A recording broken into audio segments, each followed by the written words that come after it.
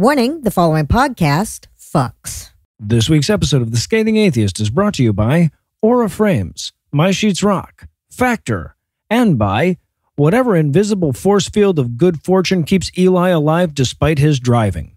Holy shit, somehow it's always worse than I remember. And now, The Scathing Atheist. Scathing Atheist? What is that? Is that a podcast? I have never heard of Scathing Atheist before. What do you mean we evolved from filthy monkey men? That sounds made up. Sounds more made up. This fake news that we evolved from filthy monkey men. Unless we did evolve from filthy monkey men, in fact. But who would know? I would not know. I do not. I'm not in the business of knowing things.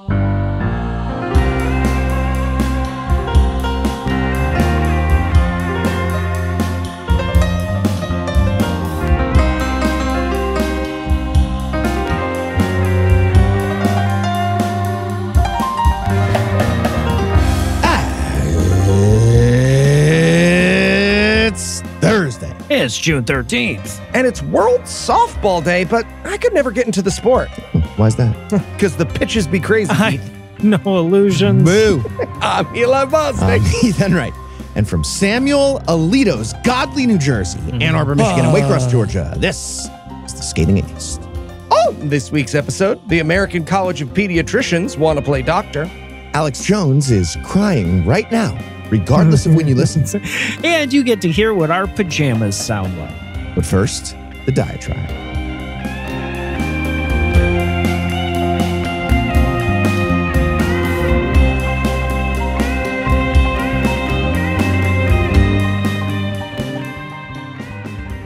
It's interesting watching the media come around to our view, isn't it? I mean, 7 or 8 years ago, every time you turned around, there was another mainstream article about how we atheists needed to chill the fuck out, right? We were drowning in these unholier-than-thou think pieces about how we should all just get along, wherein far-center faitheists would ignore all the red flags of theocracy and chastise us for describing religion as fairy tales and hurting someone's feelings. And of course, those stories are still out there. But far more often, we're getting stories along the lines of, okay, maybe the atheists were a little rude, but it turns out they were right about, the Christians coming for contraception, public education, psychiatric services, and the very concept of democracy the instant the popular vote turned against them, as it happens.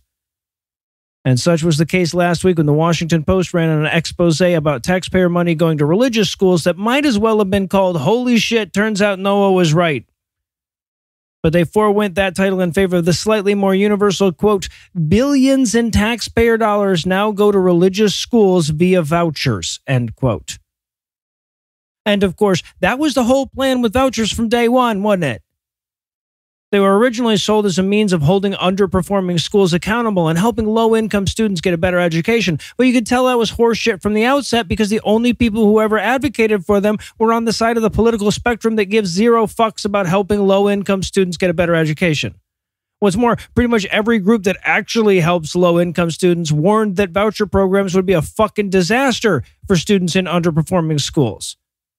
But despite all the warnings, they slowly started to roll them out, and lo and behold, all us naysayers who said this is a Trojan horse to fund religious schools with tax dollars turned out to be right. And now, according to the Post's analysis, more than 90% of the funds going to private schools through voucher programs are going to religious schools. They looked at the states with the most expansive voucher programs, by which I mean the few states that have like a anybody who wants a voucher gets a voucher level accessibility to their program. And what they found was that in Ohio, about 91% of voucher recipients are religious schools. In Wisconsin, it was 96%. In Indiana, 98%. Now, so far, there are only a handful of states that have voucher programs that are universally accessible or nearly universally accessible. But the thing that's been holding them back until now was the questionable legality of forcing non-religious taxpayers to fund religious education. But now, the Supreme Court has ruled that not only is that legal, but it's fucking mandatory. So there's nothing standing in their way but red tape, and that's falling away. There are now 11 states where all or almost all students are eligible for vouchers, and another 18 states in one district that have a more narrowly accessible voucher program, but ones that still fund religious institutions regardless, right? Because the fucking Supreme Court says you have to. And of course, to truly understand how egregious this is, you have to consider all the legal exemptions that religious institutions already have, right? I mean, this isn't just a case where I'm now paying for a school that teaches young earth creationism. I'm also being forced to fund institutions that fire people for being gay and kick out students for having gay parents. I'm being forced to pay for a school that denies the very existence of trans people and has a special exemption to laws about gender equality. That's what we're paying for now. And while vouchers might be the most egregious way they're letting churches rob the public coffers, they're hardly alone. Even the money going to public schools is being tossed over the wall of separation more and more. We're spending taxpayer dollars hiring Christian chaplains in place of school counselors in Texas. We're spending them on 10 Commandments signs in Louisiana. We're paying teachers to present alternatives to the theory of evolution in West Virginia. Right? In Oklahoma, the state Supreme Court is weighing whether the state can directly fund a religious charter school. And let's be clear about what we're actually doing here, right? We're abandoning the very concept of public education. We're giving up on the idea that the state should pay for every kid to learn the basics that they're going to need to thrive in society. Instead, it's now only required that we teach them something. Doesn't matter if it's useful, doesn't matter if it's true. And for all their bullshit about vouchers being a vehicle for school choice, they sure don't give a fuck about my choice to not pay for their lies. Right? In the article, they quote one Brian Hickey, the executive director of the Catholic Conference of Ohio, who says, quote, "It's the parents' money to use as they see as best. We don't necessarily see it as taxpayer money," end quote. And while I'm sure he has to tell himself exactly that 5 times in a row to sleep at night, it's still a fucking lie. The point of public education is to educate the public. If parents abdicate that responsibility by sending their kids to a school of make-believe, they have forfeited every right they have to those funds. Hell, the fact that we even allow schools of make-believe is already pretty fucked up and worthy of some serious reconsideration. But the idea of bleeding the real schools dry on their behalf is worth no consideration at all. And look, it's frustrating as hell for those of us who have been playing the part of Cassandra through the process. Right? It's frustrating as hell to watch the Washington Post wander up to this forgotten speed bump of rubble and say, hey, didn't there used to be a wall of separation here? But later, no, they are starting to show up to the party. And if we find a way to welcome them in, it could still be a banger. They're talking about your Jesus. We interrupt this broadcast to bring you a special news bulletin. Joining me for headlines tonight are the Bill and Ted to my Rufus, Heath Enright, and Eli Bosnick. Fellas, are you ready to be excellent to each other? You hear that, Heath? I'm Keanu, and you're afraid of Napster. I think he liked Napster. I also went to NYU, if I'm that How guy. dare you. Well, clearly you Go guys Violets. didn't understand the be excellent assignment at all. So we're going to pause for a review. And while we do that, we'll offer up a word from our first sponsor this week, Aura Frames. Okay, how was that one? Still bad. Ah, dang it. Hey guys, what you doing? Yeah, Eli's freezing me in carbonite. Sure. Yeah. Why? Father's Day. Okay, so now you've actually lost me.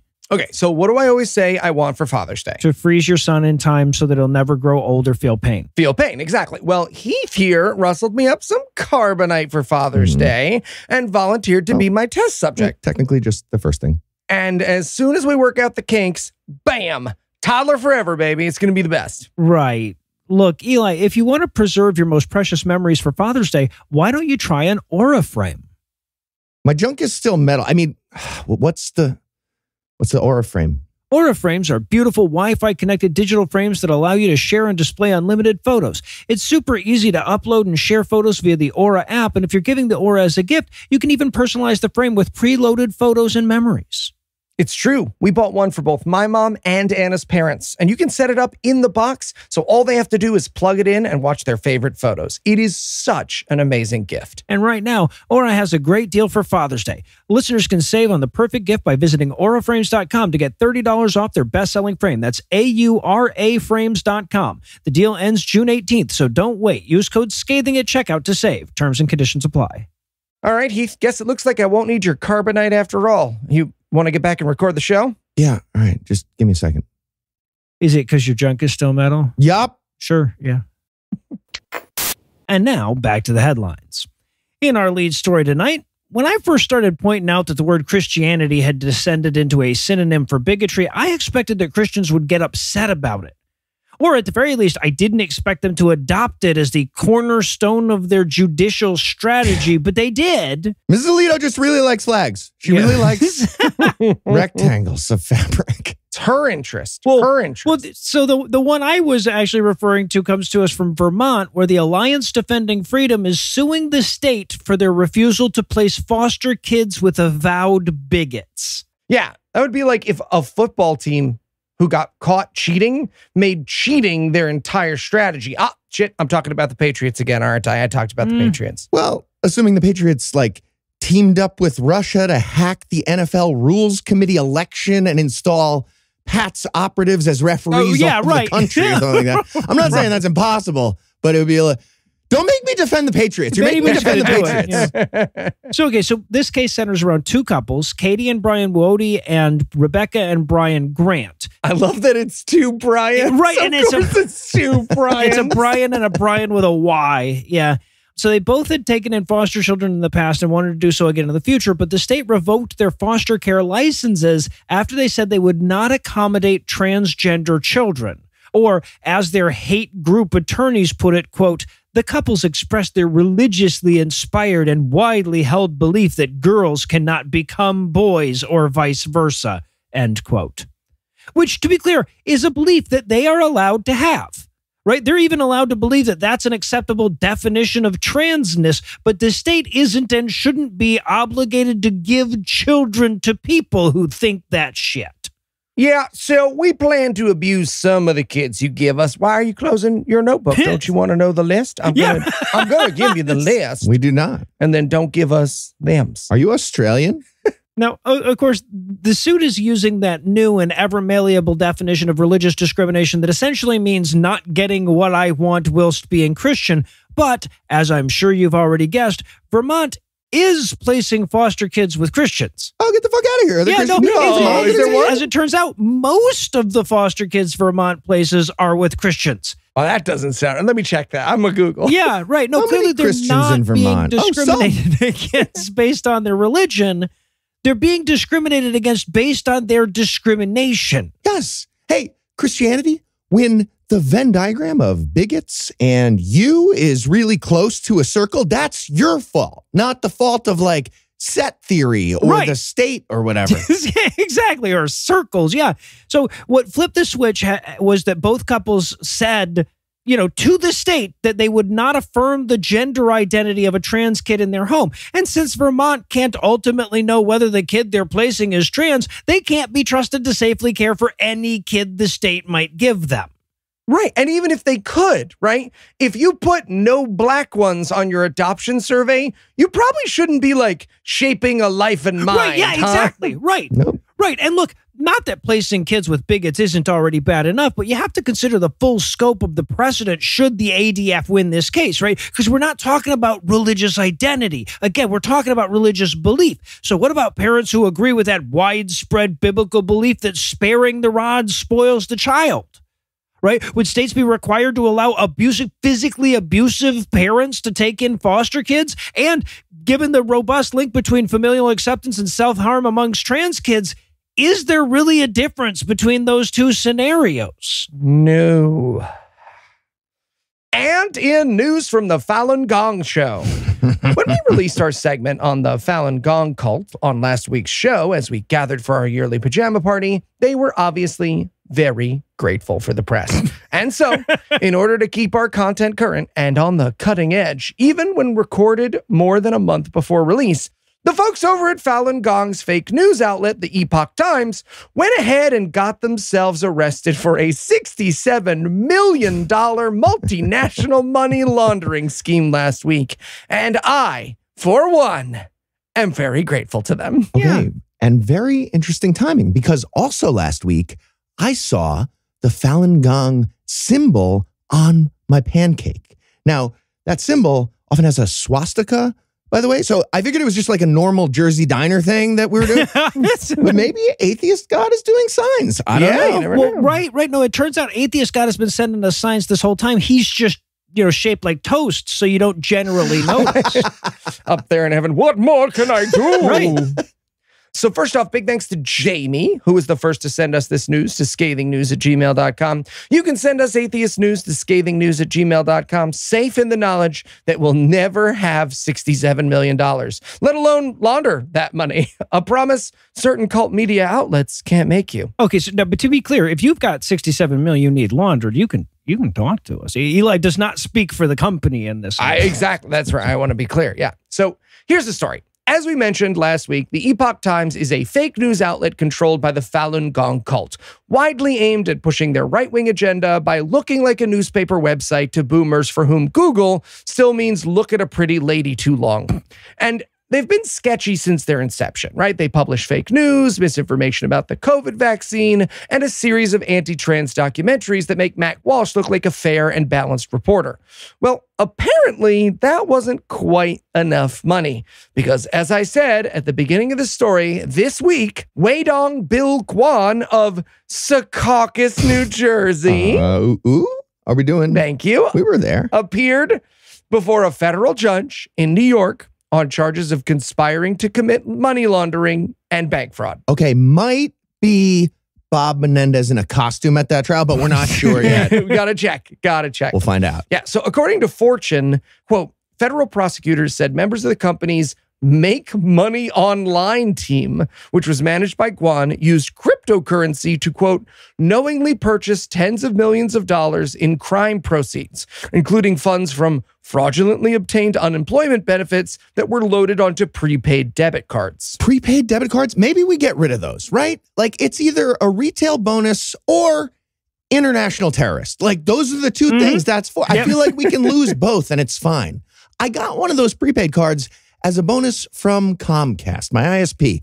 And every time I used it in person, I had to be like, hey, not a human trafficker. I'm not. This is a Comcast. But here's the email that shows that I got it from Comcast. Yeah, right. I have it out on my phone. It's my zip code? My background. Allow me to look it up on my phone. Yeah. Normal. Well, and I know you're talking about prepaid debit cards, but same thing, even harder with cryptocurrency. Right? This story is unnecessary crime enabling currency squared. Okay, Noah. I'm sorry. I didn't realize that we were stuck in ancient Mesopotamia.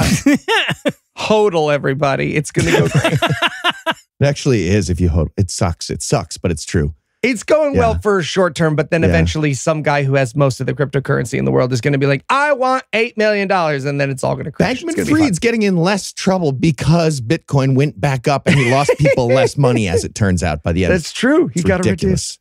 Okay, so Epoch Times was not named in the incident, but was instead referred to as a multinational media company. Epoch Times released a statement saying, quote, the Epoch Times has a guiding principle that elevates integrity in its dealings above everything else. The company intends to and will fully cooperate with any investigation dealing with the allegations against Mr. Guan. In the interim, though Mr. Guan is innocent until proven guilty beyond a reasonable doubt, the company has suspended him until this matter is resolved, end quote. And then, in the shadiest follow-up sentence ever written in the press, Fortune pointed out in their article that the media company's revenue jumped approximately 410% when the alleged money laundering began. Okay, were they doing a crazy Eddie and running their money back into their stupid fucking newspaper? I love the idea that they didn't know, right? Like they were just all sitting up there going, yo, Guan is killing it with the fucking classifieds this quarter. It was called the Make Money Online team. What the fuck did you think he was doing? You think he's doing poker? I've heard you get 5 free spins if you sign up for those apps. I bet I did We're that. selling thousands of classified You're taking a lot of ads. surveys, because when you take a lot of surveys. Yeah. So the chances that they're, again, I will remind you, CFO was independently laundering money seems slim. But, maybe the court will accept improperly spinning tummy chi as a legal excuse. It is, in fact, 2024, and stranger things have happened. Next up in headlines, in Pentecost of doing business news, Well done. we have a story about a snake bite and lunatic evangelist Kent Hovind. To be clear, he's not a Pentecostal preacher, and he wasn't handling a snake during a sermon. It just worked for the headline thing at the beginning. But he is a biblical literalist, so he probably believes he could do that. And more importantly, the actual story is possibly even dumber. He got bit by a rattlesnake and then proceeded to attempt a secret alternative to antivenom known as electrocuting yourself with a taser. What? In order to zap out the venom. It went badly. Do not do that. Unless you are Kent Hovind, in which Yes. case, please keep doing that. Also, I heard the snake secretly got your balls when you Yeah, weren't right. looking. No, it's So, very important. Yeah, follow up. Gotta get it. Also, I don't know who told him that he could tase snake venom out of himself, but I owe that person $1,000. We sure do. Just We sure do. shoot me an email, claim your prize. And a big thanks to Zach as well for sending the link to scathingnews@gmail.com. So just in case anyone's new, here's a little background on Kent Hovind. He's a young earth creationist, a tax protester, a convicted felon who got 10 years in jail. The tax protest went very badly. Yeah, it's a bad protest. He's a failed theme park owner. Mhm. And he's a guy whose Wikipedia has a section called domestic abuse, a dedicated section to that. That section includes the words estranged wife and body slam. He's a Yes. garbage human being. He's also the brand new recipient of a citation needed episode coming up that I started writing good, today yeah. as I was reminding myself about Hovind's backstory. One other crucial detail, Christopher Ruschel detail. During a seminar that he gave, he told the story of an atheist who asked him, why would a loving God make venomous snakes? And Hovind responded in his own story that he's telling by saying, almost exact quote, yeah, it's a tough one. Solid question. I don't really know the answer. Anyway, I heard there's a guy who figured out you can zap away snake venom by electrocuting yourself with a taser. Maybe a loving God made that too. I don't know. That was the end of his explanation. But Heath, if I was God and I had made Kent Hovind, I would also have to make venomous snakes to trick him into zapping his balls. balls. Right. This Yeah, is in exactly. serious ways. It's all coming together. But that does spur one to ask if Kent Hovind thinks tasers are naturally occurring. So. That brings us to last week when Zach's link took me to a truly delightful video made by Kent Hovind on purpose, explaining the snake and taser equivalent of sitting on his own balls in his own live stream show. So Kent was walking out the front door of his church and he saw a snake. This is the story he's telling on his live stream. And he assumed the snake was his daughter's pet snake that they keep in a reptile room with her turtles. What he actually saw was a rattlesnake, not a pet one. Apparently his daughter has a pet rattlesnake or something that looks very similar, and that pet often wanders around the church grounds freely. So he bent over to pick it up and he got bit multiple times by the rattlesnake. Amazing. So he's telling that story during a live stream and he's getting questions in the chat and he's answering with, seriously, Bible verses about Christian snake miracles during those questions. And then somebody asked, doesn't an electric shock neutralize the venom? I thought I seen that on one of your seminars, exact words. And Hovind says, yeah, I did a shock on my hand where I got bit, but I didn't have a strong enough voltage. So I just went to the hospital. Yeah, fucking C batteries? No, we don't have C batteries. Let's go to the hospital. Okay. No, I feel like you just got to shock more sensitive parts when you don't have enough. Kent, Oh, come back. that's what We it is. talked All about right. this. So Do the bat over my cut. pick up snakes with your balls from now on. So just to be Pick up snakes with your balls. just to be extra clear about Pick snakes the up with your balls. electrocution antidote concept and what Eli is singing about, don't do any of that No. unless you're Kent Hovind. Here's a little extra context. Some guy in Arizona heard about the Zappy technique and tried to use it after getting bit by his pet rattlesnake, which apparently is a thing. I was joking. For the 15th time. Jesus. He got bit by his pet rattlesnake 14 times and then again. And then he tried to do this thing. Off to a really bad start. And it gets worse. Apparently the guy had a venom pact with his neighbor. Never. And they both agreed good thing. to use the electrocution method if the other guy ever got bitten by a venomous snake. So the bite happened. The guy and his neighbor, I guess they couldn't find the taser or the stun gun that they wanted. So the neighbor connected the guy's face to a spark plug on his car Jesus with a metal wire and some clips. Yep. Then the neighbor started the engine and revved it to 3,000 RPM for about 5 minutes.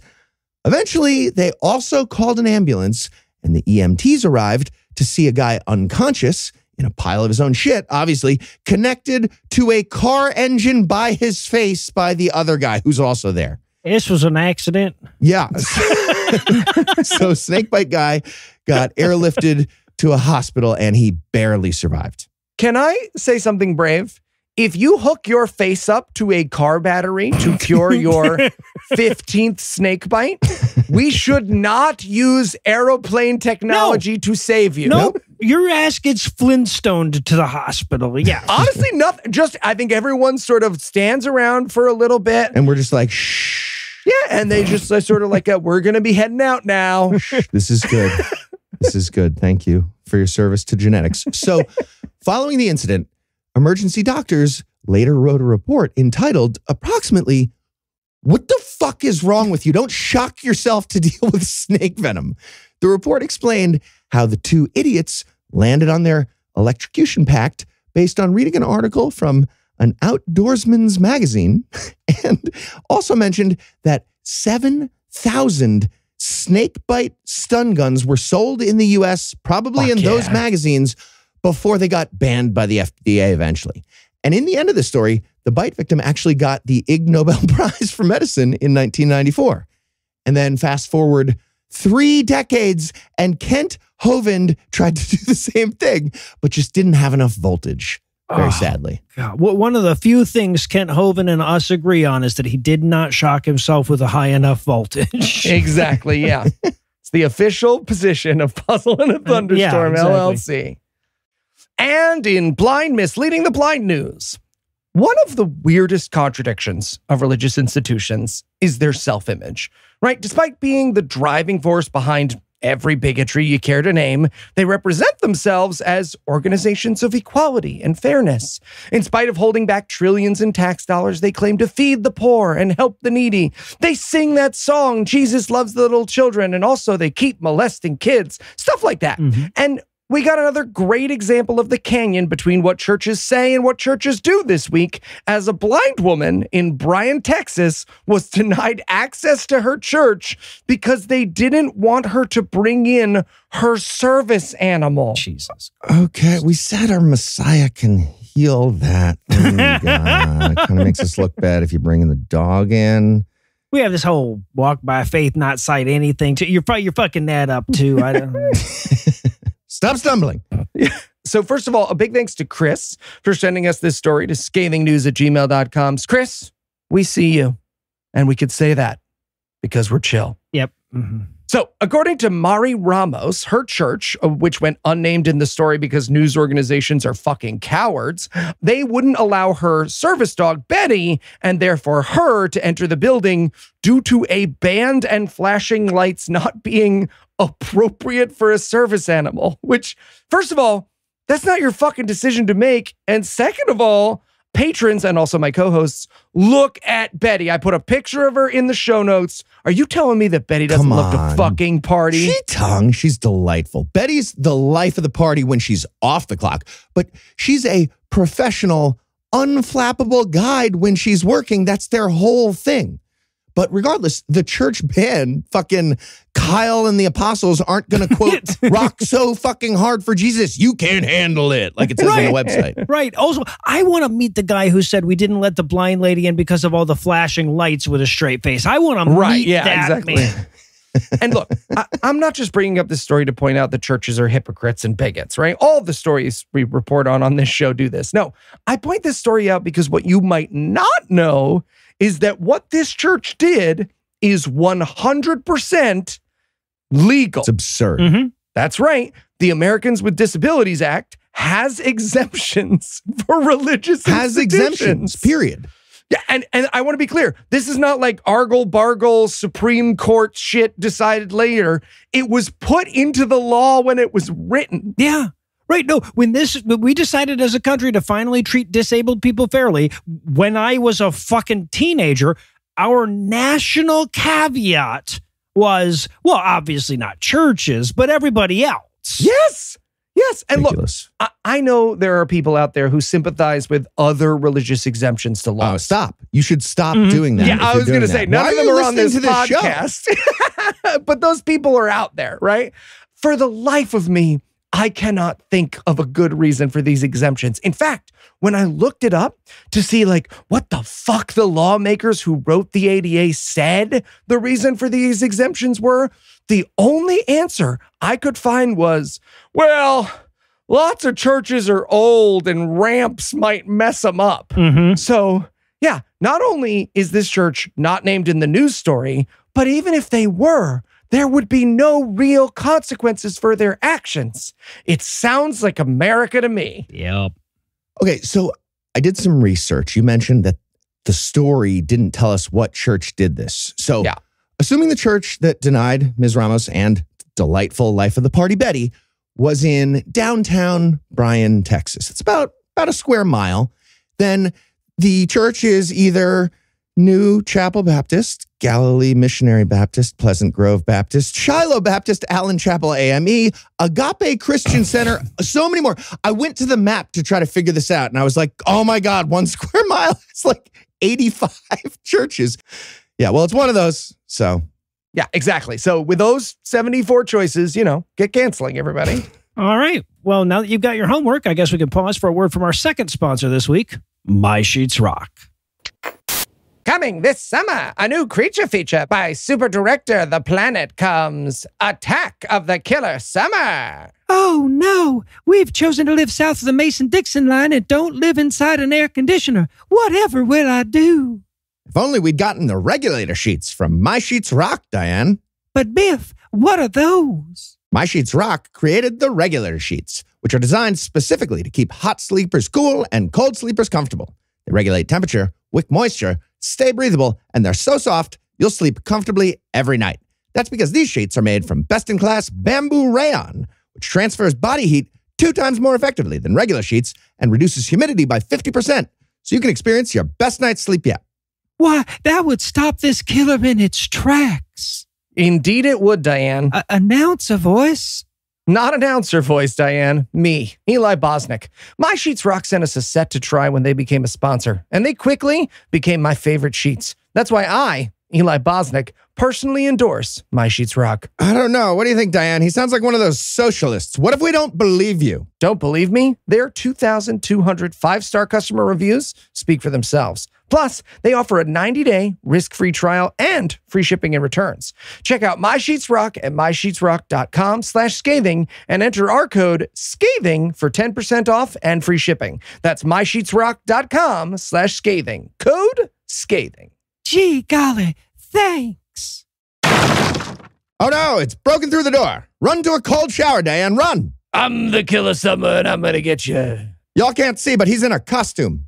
I am in a costume, yeah.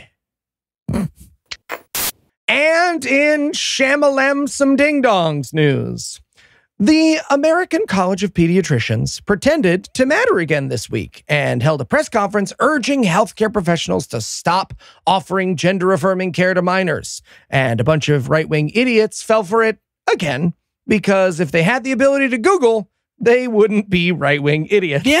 Yeah, no, in retrospect, it seems weird that we decided to join the side that fact checks, right? It just makes our job so much harder. You guys decided. No, that's true. That's fair. Read my citation needed essays. So yeah, for those of you unfamiliar with the American College of Pediatricians, that's what they're hoping for. It sure is. The SPLC-listed hate group, which has about 700 members, are hoping you're confusing them for the American Academy of Pediatricians, the 67,000-member organization that thinks, quite literally, the opposite of all the opinions of the American College of Pediatricians, which include support for conversion therapy, abstinence-only education, and in the case of this most recent press conference, rejecting gender-affirming care for minors. Okay, I feel like we need to start the American College of Alpha Male Doctors Getting Yoked, Crushing It, Swole, or whatever, and see how much stuff we can get the bigots to do, right? A lot. Yeah. A lot. Well, now I'm sure the good news, though, is that all these right-wing idiots who thought this statement was going to be so convincing when they assumed it came from the American Academy of Pediatrics shifted their views upon learning what the source they thought they were relying on actually said, though, right? Not so much. No, it's so weird. That's weird. Okay, so the content of this press conference is a little bit of like bullshitception, so it's hard to debunk. Not because they're not lying, but because they're lying about what they're lying about. So gender-affirming care for minors includes things like puberty blockers and body wraps, which the aforementioned all the fucking doctors group calls life-saving and necessary medicine. The ACP, on the other hand, spent most of their press conference fighting the straw they brought with them, calling for doctors to, quote, immediately stop the promotion of social affirmation, puberty blockers, cross-sex hormones, and surgeries for children and adolescents who experience distress over their biological sex, end quote. We'd also like to know when they stop beating their wife. Yeah, exactly. And look, just because they're liars and an SPLC-listed hate group didn't stop several of the usual suspects from singing their praises. Elon Musk retweeted their statement from the conference, as did the Catholic News Agency. Even Michael Shermer retweeted it, though, to be fair, he is very new to skepticism and probably didn't know. So yeah, once more for the cheap seats, gender-affirming surgery for prepubescent children is a non-existent boogeyman. Every major medical body you care to name agrees that gender-affirming care for kids is life-saving and helpful, and the people who disagree with that are 700 bigots hoping you'll click on the medical version of goggle.com. Yeah, right. And finally tonight, Anna Bosnick's legions of gay frogs on D&D Minus are celebrating hard this week after Alex Jones began the process of liquidating all his personal assets in order to pay the families of Sandy Hook victims.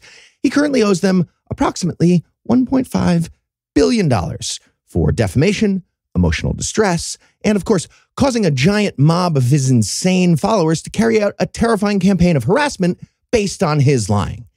And while it's very unlikely he'll ever be able to pay that full amount, he's now entering Chapter 7 bankruptcy, and pending a final ruling by a judge on June 14th, it looks like he'll no longer be owning InfoWars. Oh, yeah. He'll either have to sell his stake in the media empire or hand over control to his victims.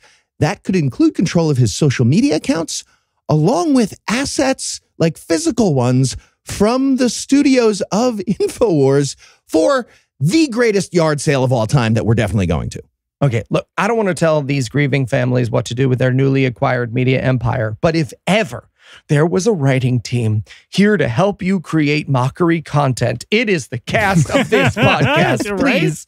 Please call us. The idea, though, that InfoWars might continue to exist in someone else's hands is kind of a fucked up bit of this resolution. Like, I mean, like I'm stoked that Alex Jones is going to lose everything, but this feels a lot like the killer selling the murder weapon to pay their lawyers, right? Yeah, some of that's going on. So ever since the trials in Connecticut and Texas that led to the judgments against him in 2022, Jones has been trying every trick in the book to weasel his way out of paying. He started by transferring his assets to family and friends wherever he could. Then the parent company of InfoWars declared bankruptcy. Then Jones declared personal bankruptcy. And that was all just hoping to minimize the damage.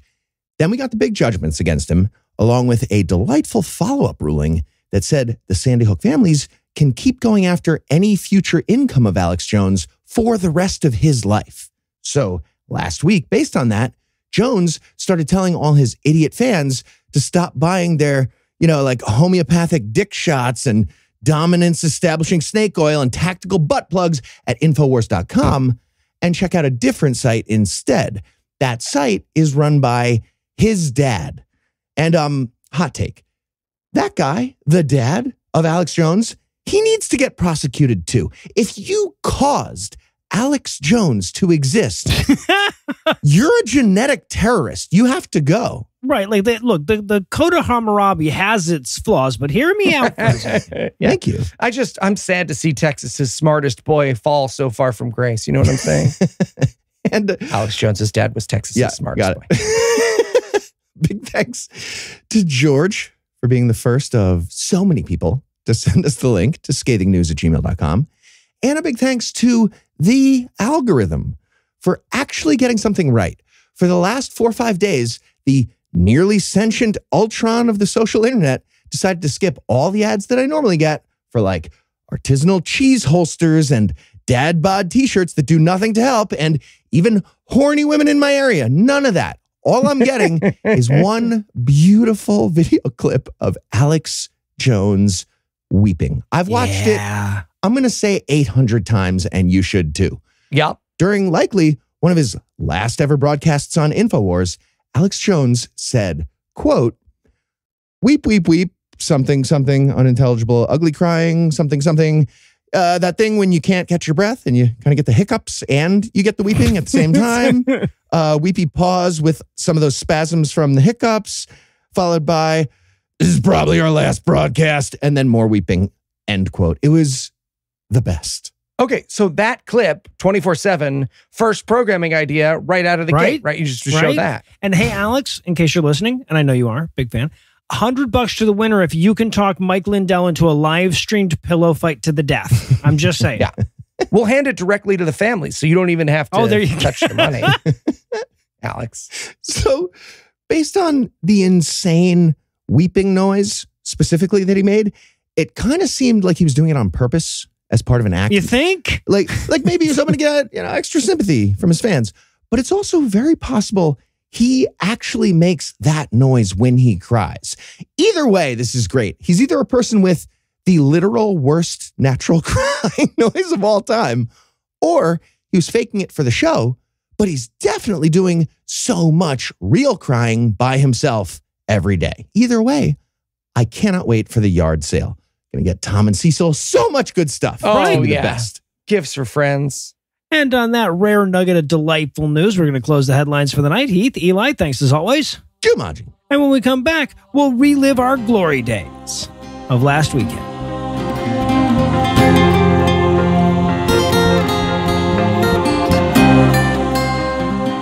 Hey, podcast listener.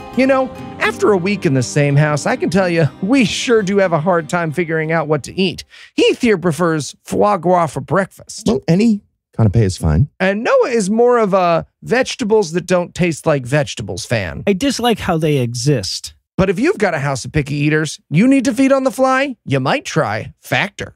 But Eli, what's Factor? Factor's fresh, never frozen meals are dietitian approved and ready to eat in just 2 minutes. So no matter how busy you are, you always have time to enjoy nutritious, great tasting meals. I don't know, Eli. Does Factor have enough variety to last all week? They sure do. With 35 different meals and more than 60 add-ons to choose from every week, you'll always have new flavors to explore. And again, Factor meals are ready in 2 minutes. No shopping, prepping, cooking, or cleaning up. All right, Eli, I'm sold. Where do I sign up? Head to factormeals.com/scathing50 and use code scathing50 to get 50% off your first box, plus 20% off your next month. That's code scathing50 at factormeals.com/scathing50 to get 50% off your first box, plus 20% off your next month while your subscription is active. All right, Eli, thanks. So, really? No vegetables? Well, they have too much carbon. Carbon. Sure, yeah. There's a lot of carbon in there.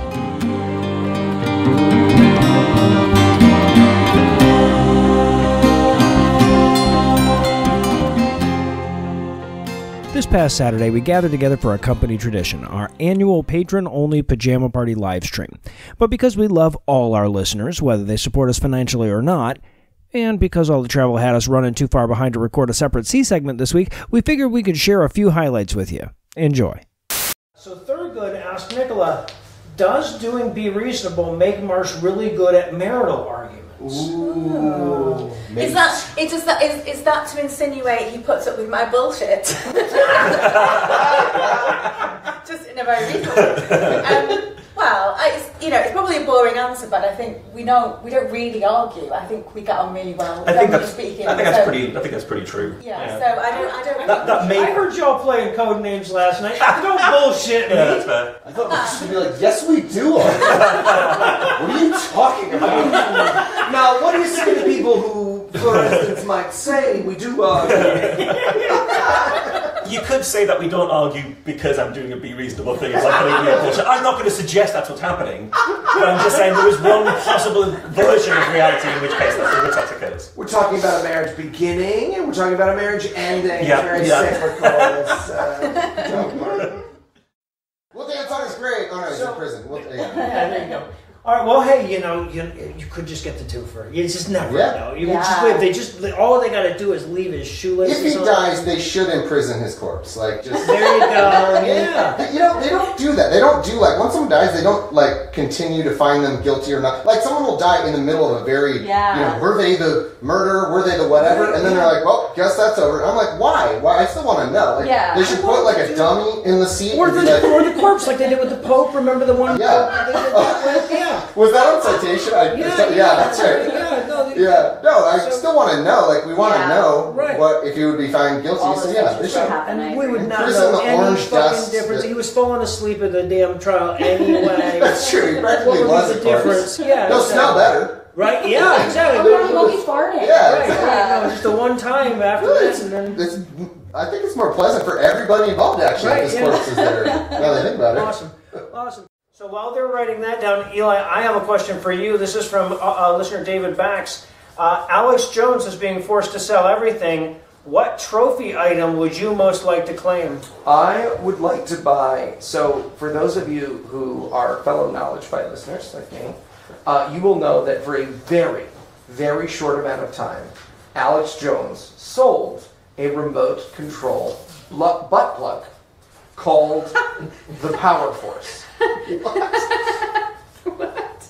Really? I'm entirely distracted now. There is a rumor that he advertised it and then very quickly had to withdraw it because his listeners were like, "Why are you selling butt plugs?" So there's a rumor that Alex Jones still has a stock of hundreds of Alex Jones remote-controlled vibrating butt plugs with the name Power Force. And if that were the case, I would absolutely buy at least one of them. All right, so David, tell me you didn't get your money's worth out of that fucking answer. Wow.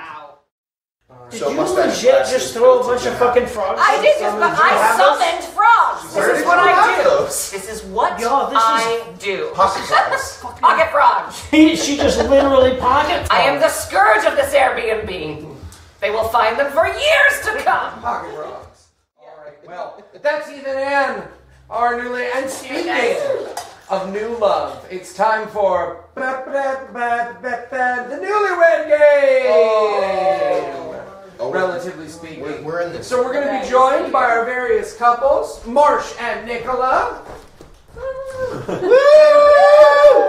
Thomas and Lydia Smith. Now you might be saying to yourself, wait a second. Some of these people aren't newlyweds, but we're doing this based on the Lugeons scale, so all of these people are newlyweds compared to the Lugeons. Okay. Have a notebook, have a notebook. I don't know if we're old enough to get married on the Lugeons. I know. So, first question is, who is your partner's celebrity crush? Wait, don't we normally do one person is doing the answer? That's right. Yeah, so men, you're writing for women now. And so we're writing So we're guessing. Yes. Okay. Men, you're guessing women. Women, you're answering. So I'm just writing Anne's celebrity crush.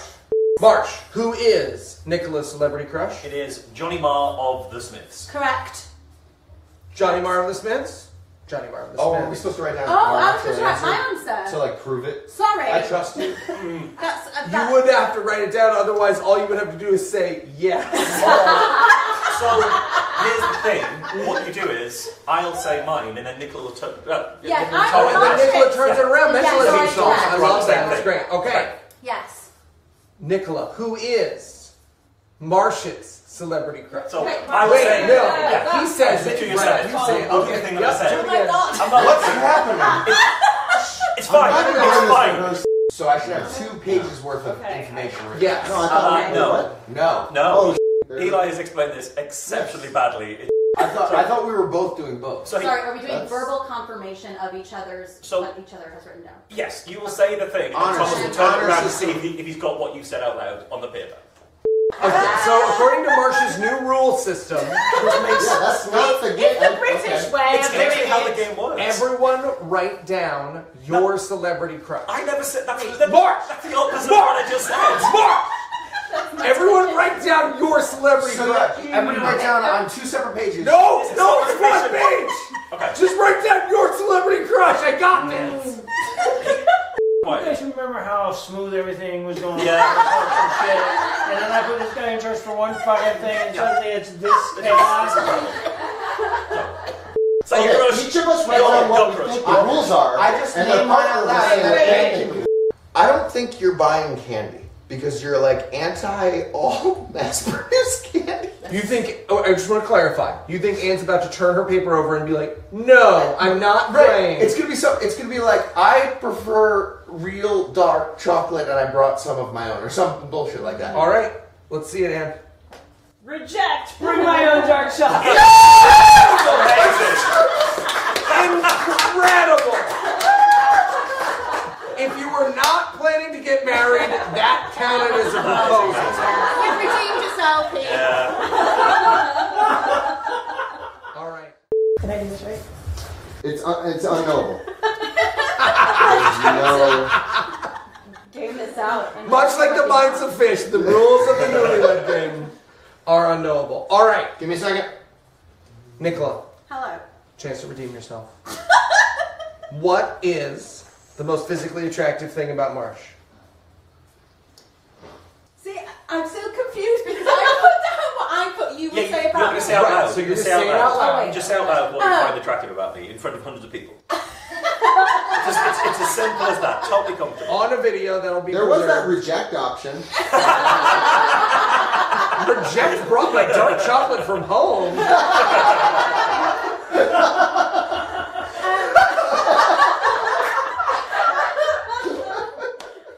Just gained a couple of points. Oh, you're gonna make me follow that. Yes. Oh my god. Okay. Your assignment is to give us a legal defense of sovereign citizenship. Ooh. Okay.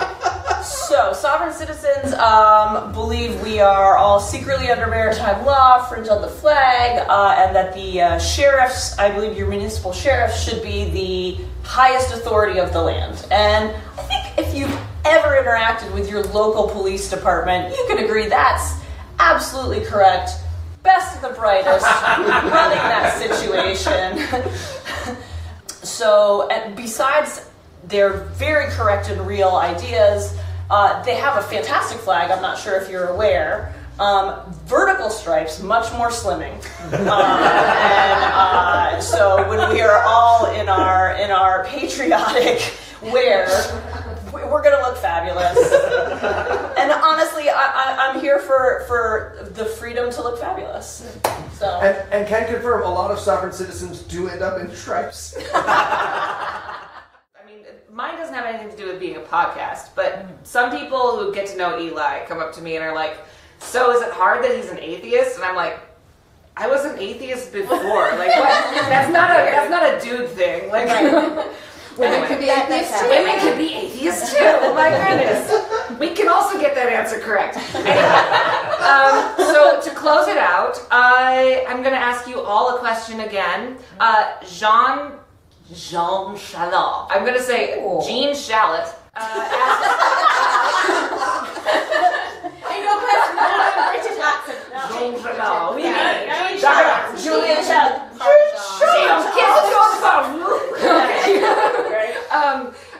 Jean Shalit asks the wives and the soon-to-be wives. And the winner of the newlywed game. Let's be real. Yes, the winner of the newlywed game. If someone asked what your husband does for a living, what do you say? And you're gonna take notes. What do you say? Do you say podcaster, or do you say something less embarrassing? And I guess I'll. What do you do, Gene? All right, Thomas, what do we got? All right. Well, I was worried. I had one that was night owl, and so I was like, it's gonna be tough. But I drew. Okay. That it's in retrospect, it's not great. But I drew an owl. I drew a series of arrows telling a story. Yes. So yeah, moon banana cat is what you could have guessed, but we'll see. I don't know. I thought that kind of made the point, and someone did. I wrote Moonbird. A very real thing that's definitely a term that would be on a card. You wouldn't try to fit it into your like preconceived knowledge of what might be on a card. You would just yours was quite owl-like. That is definitely an owl as per school. I was presented with this. Marsh has my back. Yeah, that's how 100%. you know you're wrong. I was given this. Oh, yeah, okay, Moonbird. All right.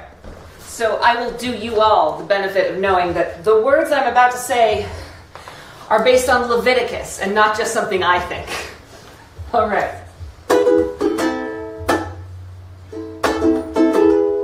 Let me tell you how to sacrifice a goat bitch, cut its little throat, which seems a little mean and maybe more than a little gross. It's nothing but when compared to what the Levites bared through. Details of the entrails should be plenty enough to scare you. Fat goes on the pyre, set that shit on fire. Smells rancid as hell, but it's the odor God desires. How to kill a bird now, in case you hadn't heard now. Twist its little head until it's dead and then it's burned bow. This is for atonement, offer no postponement. Couple jugs of blood as a critical component. Now the proclamation regarding ordination. Write the candles right or you might risk assassination from the Lord. Thou shalt not steal, thou shalt not lie, thou shalt not do it guy on guy. Thus unto Moses spoke the Lord. Happy Pride Month. Whew. Let me tell you how to eat, bitch. Tell you who to sleep with. Tell you how to burn the heretics about that bewitched. Tell you about your penis and all its uncleanness. For a God all-knowing, I'm not much of a hygienist. Oh, and if it pleases, quickly on diseases. Sacrifice a turtle dove if anybody sneezes. Menstrual blood and semen need a lot of cleaning. Best to never catch your horn with those goat demons. Tell you how to shave men, who you can enslave men. Tell you how to burn the motherfuckers who misbehave. And if you disobey me, I will not just slay thee. Many generations I'll be all up in your game. See, I'm the Lord. Thou shalt be pure, thou shalt be true. Thou shalt not get that damn tattoo. Thus unto Moses spoke the Lord. Thou shalt speak up, thou shalt not cheat, thou shalt not dine on rancid meat or stick your dick in things that bleed. Thou shalt not mix thy rye and wheat, thou shalt be just, thou shalt be kind. Shalt not trick the deaf or blind, touch cadavers left behind. Let two fabrics be combined. Thou shalt fear God, thou shalt be straight, thou shalt not look to kin with hate. Thou shalt never masturbate, don't you put weasel on your plate. Thou shalt be just, thou shalt be bold, thou shalt rise up before the oath. Don't get your daughter's pussy sold. Thou shalt give all my priests thy gold. Thou shalt be easily controlled. Thus unto Moses spoke the Lord.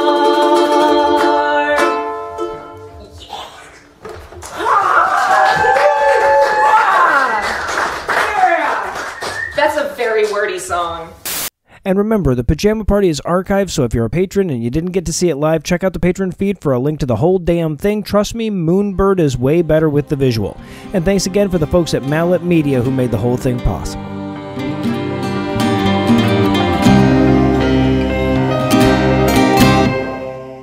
Before we lower the landing gear for this one, I want to thank everybody who joined us for the live stream on Saturday, and I want to remind the patrons you can still check it out in its entirety by following the link that you'll find on our Patreon feed.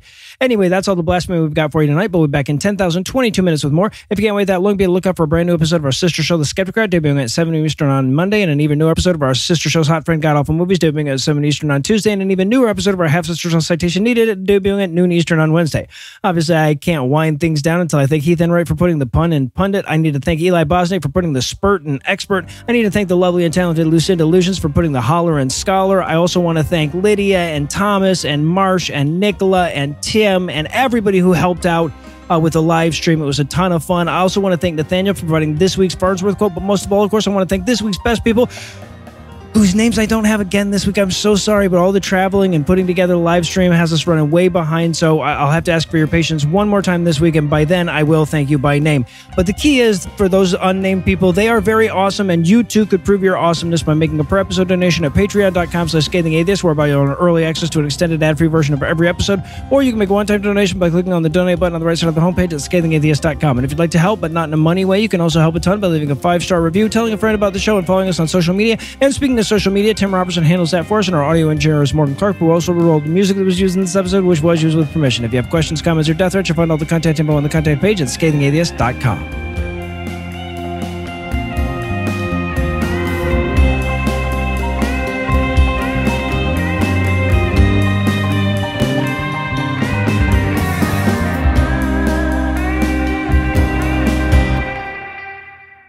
like 6 fucking cars are all like swerving around him. I'm like, well, that asshole doesn't know how to drive. And Anna just starts laughing. And I'm like, that is Eli, isn't it? The preceding podcast was a production of Puzzle in a Thunderstorm LLC, copyright 2024, all rights reserved.